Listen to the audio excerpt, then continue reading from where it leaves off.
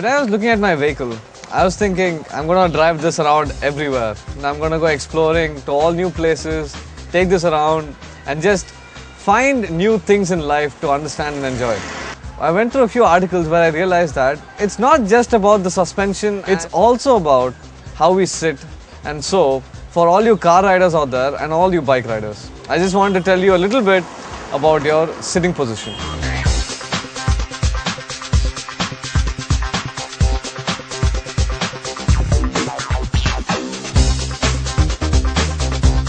First thing that you learn in driving school and the first thing to keep in mind is always your hand positioning on the steering wheel and also the distance between the steering wheel and your chest. Now when you take the steering wheel, your hands have to be positioned at the 10 and 2 position respectively.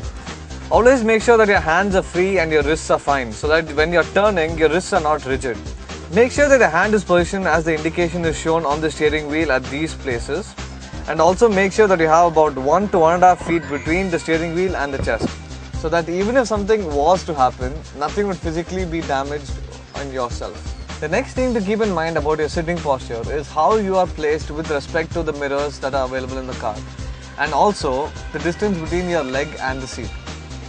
Make sure that before the car starts, your seat is positioned such that it has the perfect distance to view both the side mirrors, the rear view mirror, and also the oncoming road and the traffic. The last and simplest tip we can give you on this show today is how you actually sit on the seat here. Now if you look at the seat, how you want to sit is perfectly erect, which is in line and parallel to the seat, and make sure that your bottom is perfectly placed back against the seat.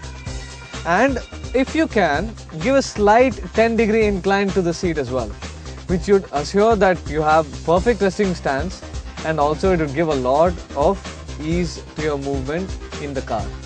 So it's not always about the car. You can't blame the car for everything. And the few things we can actually do to help make it better were just told to you.